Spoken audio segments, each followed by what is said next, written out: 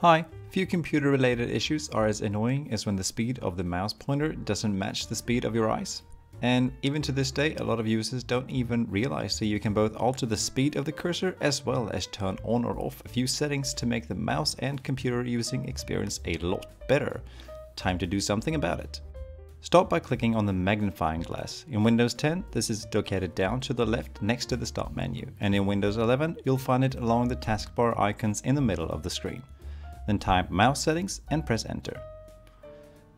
If you want, you can use the slider here to alter the pointer speed right away. However, this specific slider has a tendency of being incredibly annoying to work with since it is, well, slow to update the actual speed of the pointer.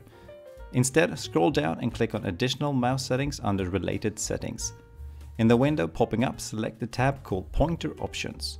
Using this slider, the speed setting is immediately updated, making it easy to move it a little, feel the speed out, and then adjust the slider again until you find your sweet spot speed.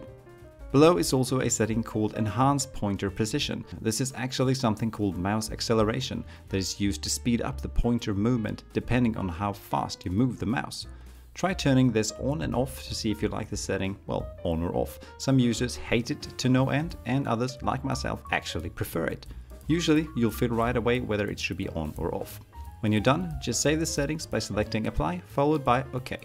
And that's it. Thank you for watching. Have a nice day. Bye.